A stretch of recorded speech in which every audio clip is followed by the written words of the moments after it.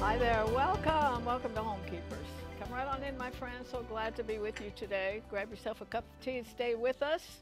You will be glad that you did.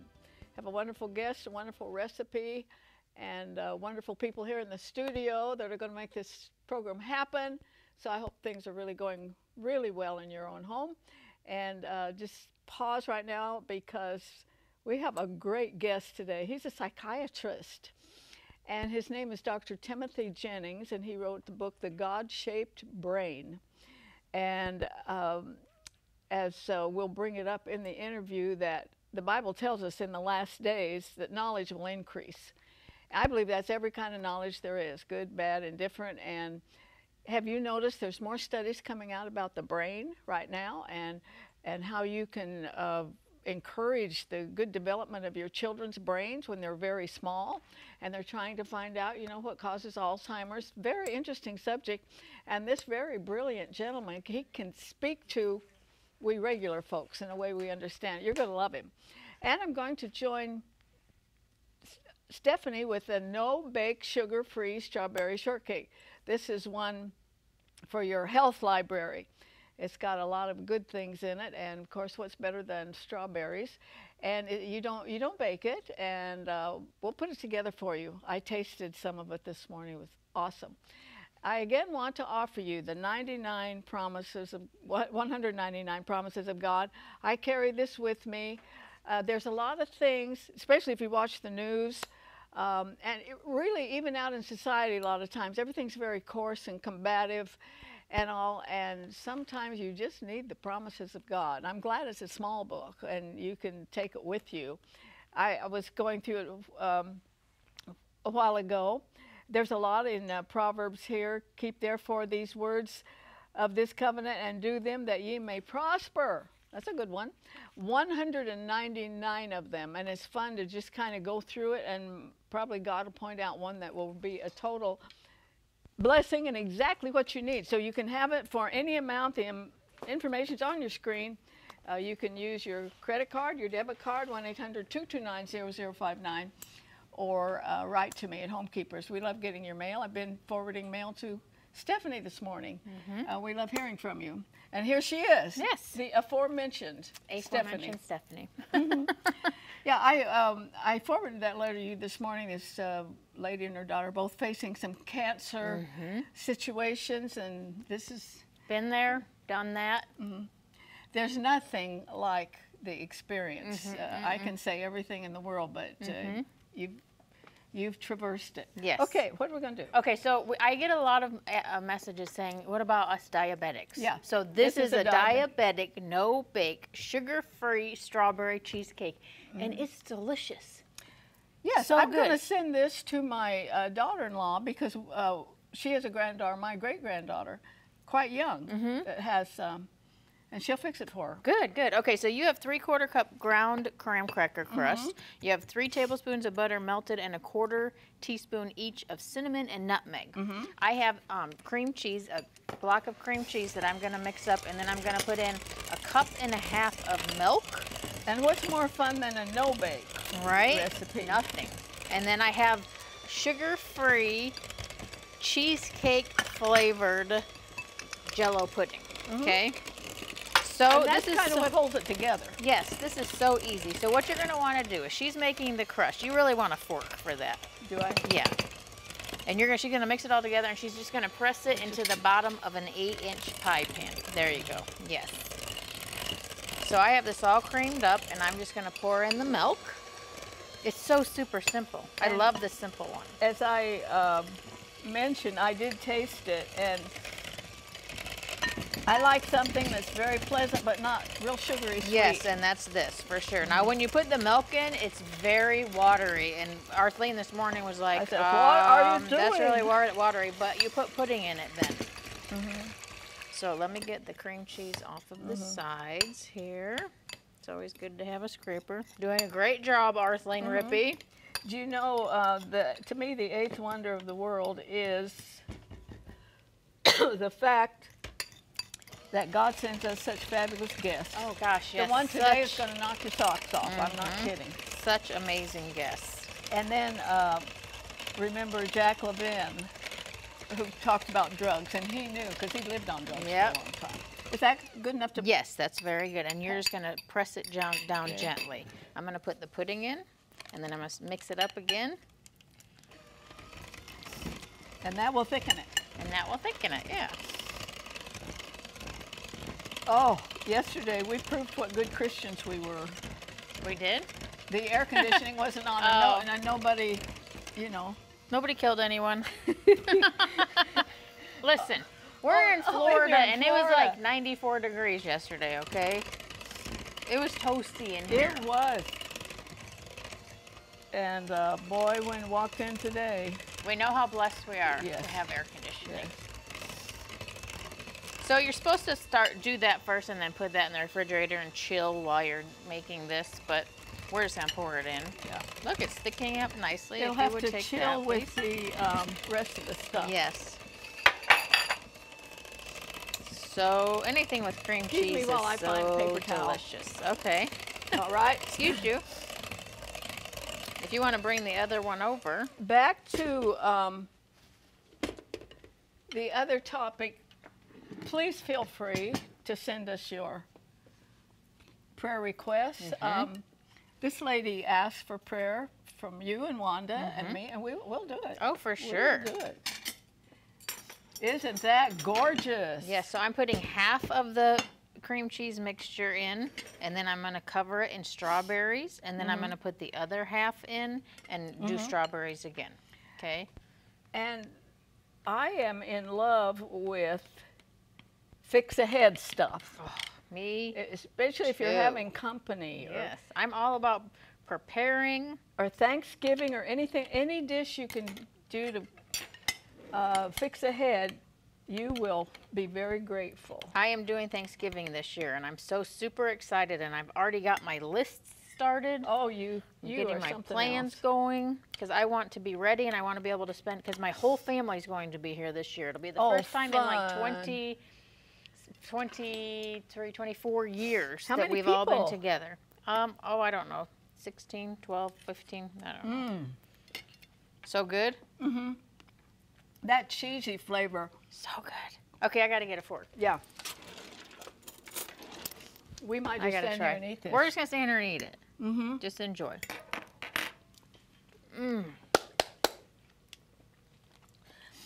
That is so delicious and so fresh. She found the recipe and gave it to me, and I said, I love getting recipes from her because she knows the parameters of doing it in about 6 minutes. Well, that, and I keep getting messages from people because we keep doing naughty stuff. Oh, so naughty. Like, we need to be good sometimes, and this is a good one. Mm-hmm. Yes, I'm going to be sending this and hope that I fix it for my great-granddaughter, Charlotte. And if you think of her, if you pray for her, I know Jesus can heal anything. Amen. I'd like for him to heal her diabetes while she's young. Yep. All right. I really hope you can sit down and pay attention to Dr. Timothy Jennings, because what he is going to say today can be a great blessing to you, your grandchildren, your children. Educate you. That's a good thing. So stay right there. You can get the recipe from the information comes up on the screen, then you'll meet Dr. Jennings. If you would like a copy of today's recipe, you may receive it by contacting us through social media as listed on the screen. When requesting a copy through the mail, be sure to include a self-addressed stamped envelope. Thank you, and please know we always appreciate hearing from our viewers.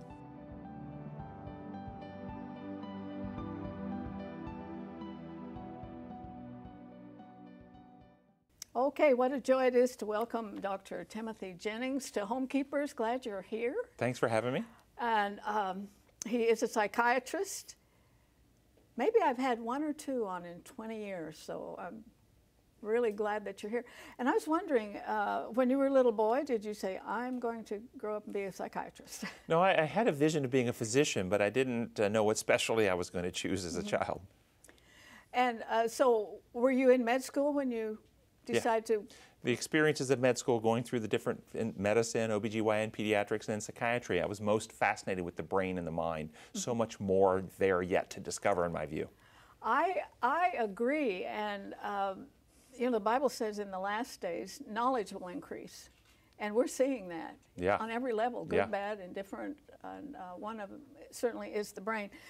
We're going to talk about his book, The God-Shaped Brain, but I'd like to mention a couple of others. The Aging Brain, which is a really important book, I think, today in America. And also The God-Shaped Heart. I haven't got to go through this one yet, but I will. So how do you, I know that you do a lot of lectures, and you have a private practice, and you're writing books. How do you do it all anyway? You know, just use your time wisely. You know, early to bed, early to rise. I'm usually up about 5:30, 5:45 each morning, and try to do a little bit, a couple hours before I see my first patients at 8 in the morning.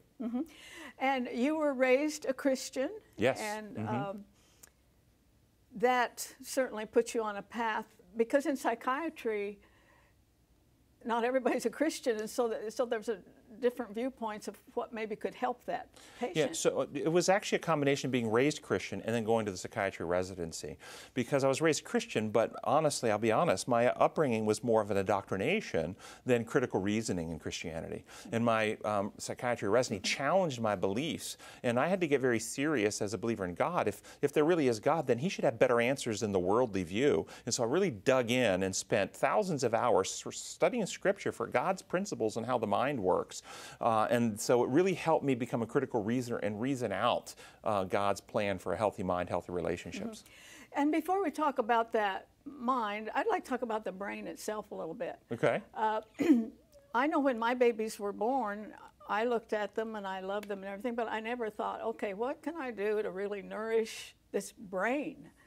That might be something for moms and dads to think about, wouldn't it? Oh, it's huge. And in fact, it starts before birth. The intrauterine environment, if a mother's highly stressed during pregnancy, then her stress hormones change brain development, and that baby will be born more irritable and more stressed. Neurobiologic, epigenetically, it changes the structure of the brain. And then after a child is born, a baby has at birth hundreds of millions of neurons more at birth than the baby will have by the time it's 8 years of age. For the first 8 years of age, the brain is busy going through this remodeling. And I tell people to conceptualize it as Michelangelo's block of marble when Michelangelo gets it, and Michelangelo's block of marble when he's done with it. When he's done, he has less marble, but he has a masterpiece. Our brain comes into the world prepared to be acted upon by education, experience, and environment. And neural circuits which are being exercised will expand. Neural circuits which are not used will be pruned back. So early childhood development, the studies show that kids who have parents who are loving, attentive, holding them, caressing them, kissing them, and so forth, it actually makes positive brain changes, so they have better capacity for relationships, they have less anxiety, less mental health problems. Kids who are either abused or neglected, not attended to, not held, actually have upregulation of their brain stress circuitry, which makes them more mental health problems later, like anxiety, depression, but also more relationship problems. So the brain is very pliable. Just that much certainly is worth your coming here. That is so great. Several years ago, Life magazine had a cover story on that, and that the more you play with that little baby and kitschy kitschy coo and That's right. whatever you do, those neurons multiply very quickly. I was telling my son about it. We were on a plane going to the Holy Land, and I said, I think you have to do it when they're kind of young and they multiply very quickly. He says, well, it's too late for me. I said, too late? What do you mean? I said, your wife did it by instinct. I mean, those are three of the smartest, well-balanced kids, and she just knew that. But that was the environment she grew up in, too. Yeah. And so that interaction with real people versus with a screen. Okay? Yes. The data shows, multiple studies show, that any screen time, TV, video watching of any kind before the age of 2 delays language development. So American Academy of Pediatrics, American Academy of Child and Adolescent Psychiatry recommend no screen time for kids below the age of 2, and then strict limits thereafter, because more screen time alters the brain structure. And if it's theatrical entertainment, theatrical meaning entertainment rather than educational, that type of screen time as they grow up will alter brains so they become more impulsive, less able to restrain, more moody and irritable, and they act out more, and they're more prone to early sexual experiences, alcohol and substance use, and violence the more screen time they get growing up than if they don't have as much screen time. Do you know, I think you're giving me chills. This is great stuff that I don't think we've had on here before. Now, what about substances, because when kids get a little older, I understand that if a junior high, that age group, use marijuana, it'll change the brain forever. That what it does, it can't be fixed. Also, what about the brain when it watches violence, pornography? Isn't there a lot of interaction there? Right, and so one of the things I try to teach in my books is this idea that God is creator, and His laws are the laws upon which reality work. One of those is the law of exertion. If you want something to get stronger, you must exercise it, because if you don't use it, you lose it. That's not just true for your physical muscles; it's true for your brain as well. If you want strong musical skill, you've got to practice your instrument. Strong math ability, you've got to work problems. So if you spend time looking at porn or spend time watching violence or these types of things, you will actually expand neural circuits that respond to that type of media and exposure and become more like that. So the Bible talks about it, by beholding we become changed. We actually are transformed to become like what we spend time admiring, esteeming, engaging in, and internalizing, neurobiologically and characterologically. Okay, and then I'd like to kind of address marijuana because it's legal medically in this state, but there's a big push now to make the recreational legal. What does marijuana do to the brain? So the dangers about what's happening in society is that there's really little scientific evidence to support what's happening. Marijuana has over 130 different compounds that are psychoactively active, okay? 2 of those compounds have been studied. The other more than 100 haven't even been studied yet, but they're active. The 2 that have been studied is THC, and THC is what you get the buzz from, but THC is also neurotoxic. The more THC, the more damage it does to your brain. Kids that are under 18 who smoke marijuana regularly have structural changes in the memory circuits of their brain. They have lower IQ from smoking marijuana. The other compound is cannabidiol, CBD oil, basically. And there is evidence that CBD oil may actually have some neuroprotective effects, but you can't get a buzz and you can't get a high from CBD oil. And what happens in the way the plants work genetically is if you want more THC, then you epigenetically turn the genes on that make THC in the plant, but that turns off the cannabidiol gene, so you get less cannabidiol. So the higher THC, the more toxic it is, the more buzz you can get, but the more damage it does to your brain. If you want it to have some neuroprotective effect on your brain, then you have to breed out the THC where you can't get a buzz from it anymore. Yes, and a lot of people depend on a buzz. Okay, is alcohol the same? Basically. Alcohol works in a different mechanism completely. The THC works on the endocannabinoid system in our brain. It's a system of receptors, and your brain has these receptors, and you make endogenous cannabinoids that affect satiety, affect your appetite, can affect pain response. Your brain can make these in various situations, and that's where the THC is operating. Alcohol actually works to affect the lipid membranes and the open ion channels. It's much cruder, actually, chemical, and it works in a different mechanism. And one more question on just the brain and structure and how it's affected. How long does marijuana stay in the brain? So in the brain, I'm not sure. In the body, it's very lipophilic, so it saturates in your adipose tissue, and you can have marijuana in your body months later. And so if you then have a little bit of weight loss, mobilizing some fat in your body, then suddenly you get a release of it, and you can have a blood level again. So it kind of lodges in your body for many months afterwards. Boy, you've taught me a lot today, and I know my wonderful viewers are really enjoying this. Okay, we're talking about the brain now. Integrative evidence, and it's based on scripture, science, and experience. Yeah, so this idea, people are, how do you know what's true? You get this all the time. Kids, young people saying, well, this person says this, that person says this. How do you know what's true? And so in the pursuit of truth, I've put forth this approach called the integrative evidence-based approach, which requires harmony of 3 separate threads of evidence that God has given us. And the 3 threads are scripture. All scriptures is God-breathed and is useful for teaching, correcting, and training in righteousness. Science, the scripture says that God's divine nature is seen in what He has made so that men are without excuse. And life experiences. Taste and see that the Lord is good, the Bible says. And so when we separate the 3 threads, we have problems. Science all by itself frequently leads to godlessness. Experience all by itself leads to mysticism and mystical religions. And Scripture all by itself leads to confusion. According to the Christian Encyclopedia, there's over 30,000 Christian groups arguing amongst themselves. Yes. And so we look for the truth that is supported by all three threads. And that's when we know we found real truth, because it's supported in Scripture, science, and how life works. I'm so glad to meet you. We have a psychologist on here regularly, Dr. David Clark, and the two of you are very similar in that absolutely based on the Word of God. What you're doing and what you're prescribing or whatever, that basis is there from the true God. And that's the way you conduct yours. That's exactly right. God is the creator. And as I told you before we came on today, you can't be healthy while violating the laws of health. That's not just physical. God's design, He's the creator. He built reality. He has laws that govern all of life, including relationships, how our minds work. You can't have healthy relationships while violating how God designed relationships to operate. There are certain principles or design protocols for love to work. For instance, love, you can't get love and trust by threatening to kill the person who won't love and trust you. You can't do it. Or cheating on your mate. You can't get love and trust by deceit or by cheating. No, it always breaks it down. It always incites rebellion. And so when people are rebelling in a relationship, you have to evaluate, well, why? Is that rebellion a godly rebellion? Because it's godly to rebel against violations of God's design.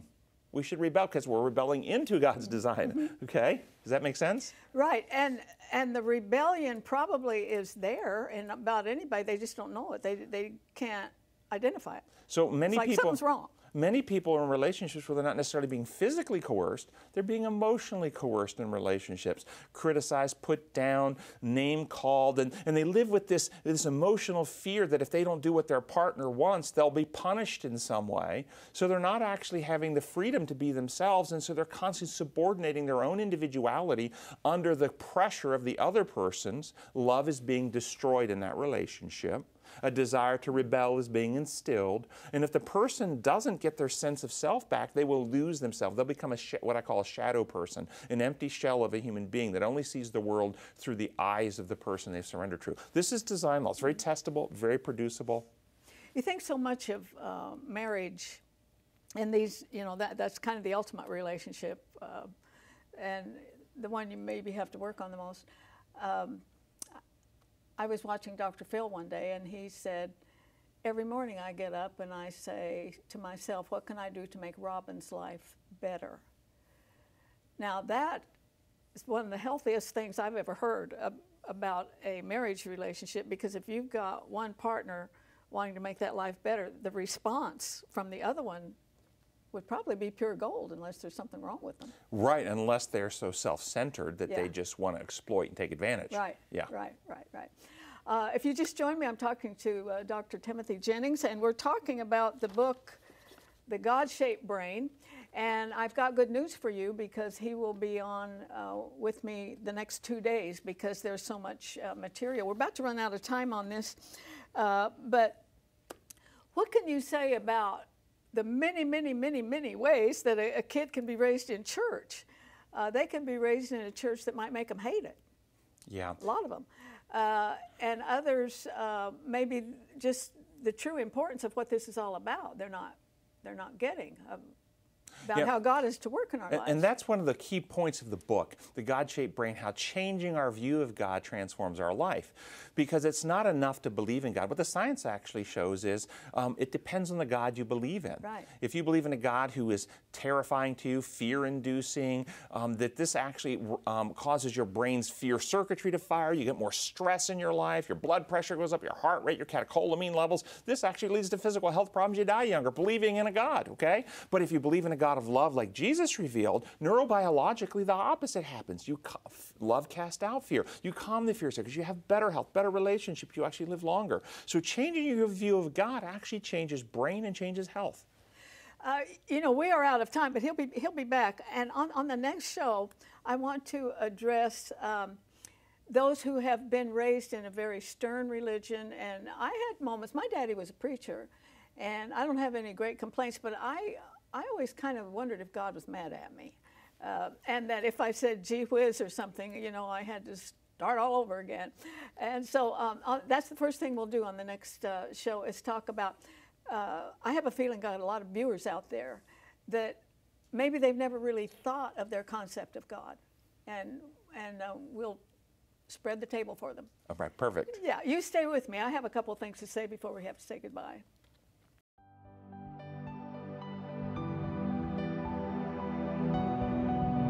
Arthelene would like you to keep the following information handy. You may contact Homekeepers by writing to Homekeepers, P.O. Box 6922, Clearwater, Florida 33758, or go to www.rippy.org. Remember, we always enjoy hearing from our viewers, and we thank you for your support.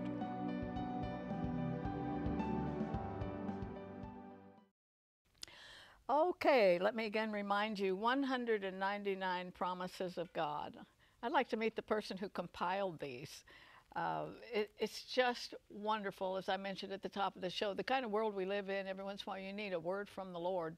And the address and phone numbers on your screen, 1-800-229-0059. You can use, and this is offered at any amount. If you write to us, Box 6922, Clearwater, Florida, 33758. What could be easier? Well, I hope you had the opportunity to really listen to what Dr. Jennings had to say, because I'm so blessed. I have wonderful children. They married the right people, if you know what I mean. That is a huge blessing. They've raised their children to love the Lord, and I don't have any reason to complain.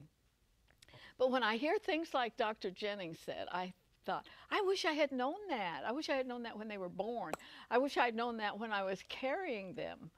Because you can have a great influence when you're carrying them, and also the minute you hold them, you can absolutely think of ways to encourage the proper development of that brain. And as I mentioned to Stephanie a while ago, thank God for the guests he sends to us. I think of Jack Levin, who was on recently, such a history in drugs. And God has turned that around to minister to people. And for our great, great benefit, he sends us Dr. Jennings. I can't thank him enough, because he's going to, the next 2 days he'll be on. He's going to open up more and more to how the Word of God and how acknowledging God and loving God actually affects your brain.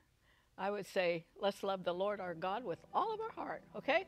Join me next time, remembering there's no higher calling than that of a homekeeper. God bless you. If you should miss a Homekeepers program, you can catch up by going to www.ctnonline.com. Click on CTN Programs and then on Homekeepers.